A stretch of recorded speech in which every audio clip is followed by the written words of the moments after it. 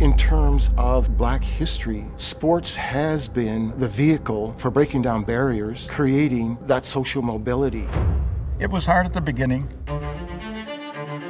Hockey was a big part of the way of life, but we weren't allowed to play in the white leagues. I was definitely the only person of color on both sides. Parents would say crazy things in the stands. That was an altering point, not in my hockey career, in my life. There was no one there to support me.